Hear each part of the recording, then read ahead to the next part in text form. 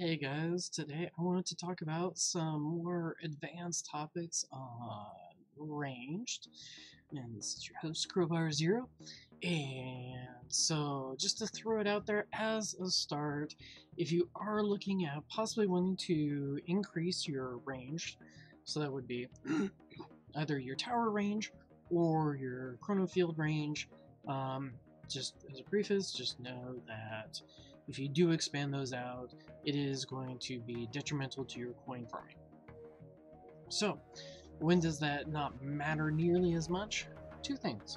One, you've gotten your workshop to a point that um, you can buy out whatever you need for tournament rounds and for your farming rounds with your in-game cash. So any increases after that are purely for comfort, for luxury.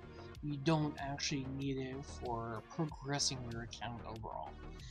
Two is Energy Shield 3. Energy Shield 3 is incredibly expensive. I've seen it cost, what was it, like 800 trillion for some players. For me, because I had enough discounts, it was about 750 trillion coins. It's a metric ton, so you want to make sure that you've got as much farming potential as you can to be able to buy those things out before you start increasing your range. Now, if you're not to that point, I will give you some advice. Um, for me personally, if you're just curious about like what's the best range for me for running my orbs, I would take that and go, okay, so ideally you want to be taking out ranged enemies, or that's generally what most people are going to be wanting to set up their orbs at. So what I figure is, let us say that based on your range, the enemies are stopping about, let's say, 70 meters.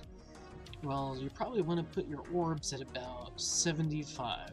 That way they're just about going to, clip and take out those ranged enemies when they're at their max range and just about to shoot you, but also while they're on that approach. That personally, from what I've seen, seems to work the best. There's some other ranges that are out there, and I don't exactly understand the logic why, but it seems like most people where I'm at are probably running about, using that same logic. Anyway, going on. So what are some of the, when you get to that point, you've got your pimped out workshop all leveled up. Maybe not, totally maxed out, but it's looking really good. And you've got Energy Shield 3. So, alright, let's expand out that range. So right now, a lot of people are suggesting a range about 14, maybe 15. Currently I have 14. I'm like, yeah, I'll just play it safe.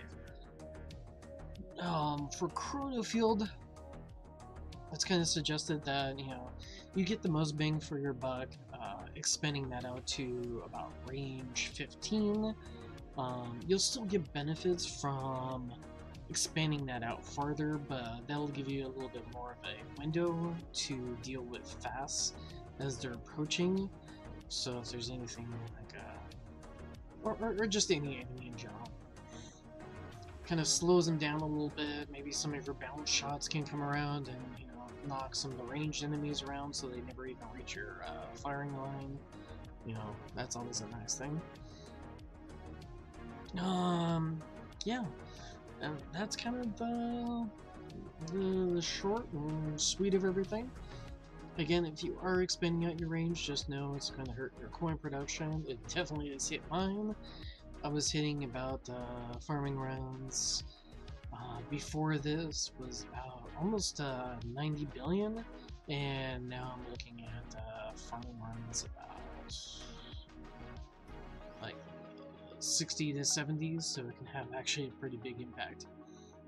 Anyway, hope that kind of frames things up and gives you guys an idea of at least what I'm doing.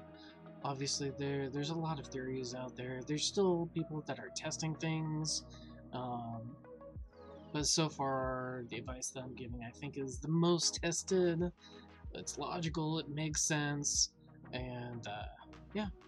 Anyway, I will catch you guys later. I'll probably be making some more videos in the future about, kind of my take on each of the ultimate weapons, what you would want to expand out, everything to the pluses, the minuses, all that fun jazz. So look forward to that, and I will catch you guys later.